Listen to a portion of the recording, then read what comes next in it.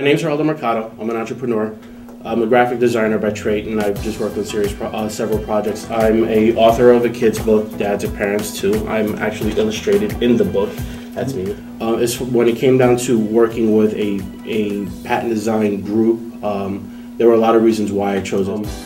And everything that it came down to was they were able to answer all of my needs, work with all of the stuff that I was able to submit and process, and they were able to work with me every step of the way from start to finish and complete a project. They were very aggressive in making sure that the timelines were met, and I was able to work very well with the team.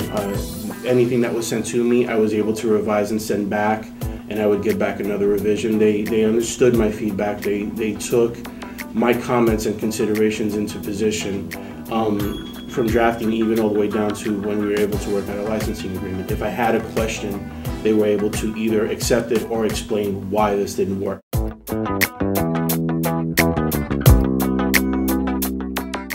I had a good relationship working with them. I already have one that's going to be on the shelf. I have a second one that's already in patent issuance. I have other concepts that I want to bring to the table. And not everyone's going to be a winner.